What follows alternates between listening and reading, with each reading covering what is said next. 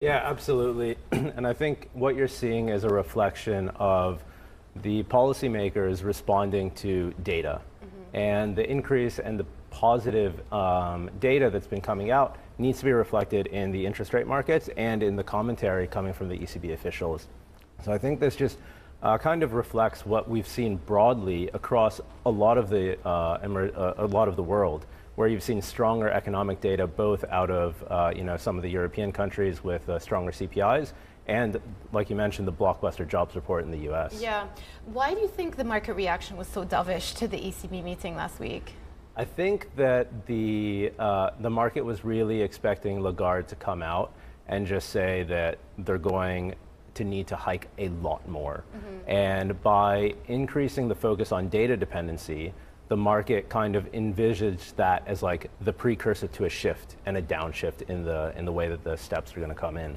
And what the market then realized, once you have like the blockbuster payrolls report and then the positive data all of last week, was the data's strong. Data dependency means you follow the data. And the market got a little carried away by saying, oh, this is just like, let's listen to the central banks instead of listening to the data. Which is why the terminal rate went higher last week, to your point. Absolutely. Yeah. How linked are the ECB and the Fed and even the BOE at this stage? I mean, when we think about 2023, is it going to be a year where banks are acting in lockstep with each other, or is there going to be more divergence this year? So I think when we look at central banks, they respond to the economic data in their country. And I think for the past decade, really, the world economies have been much, much closer. And like you look at last year, and sure, the central banks generally acted together. But you take the Fed, they hiked by 425 basis points last year. How much did the ECB hike? Like a 200. Well, now it's 300. Yeah. Like 250-ish point difference between those central banks is a huge divergence between the two.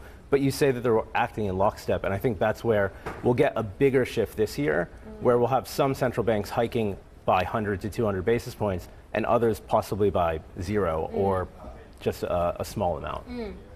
If I look back at the last 10 days or so, there's clearly so much data to digest and this big shift that we opened the conversation talking about in terms of rate expectations. When I've been speaking to equity investors, the data point that they've put a lot of focus on is the used car price index. And obviously, used car prices have been a huge feature of what we saw in the pandemic, shooting through the roof. And then they started to come down. Now it looks like they're stabilizing a little bit. What emphasis or what weight do you put on used car prices, and how meaningful is the fact that we're seeing some stabilization now? I think all of these subcomponents are important to the extent that they can be a leading indicator into the broader inflation picture. And I think what we saw in the pandemic was that used cars became a signal because they couldn't get like new cars as easily. And so I think that the value of different data points shifts. And we kind of look to some of the central bankers to indicate which indices they look at. So when the central bankers say, hey, we're looking at used cars, then obviously the market focuses on it. Right now, though, I think that the focus is on headline inflation. But very quickly, I think that will start shifting towards core inflation and wage inflation and services inflation once you start kind of falling away from the energy impact. It's really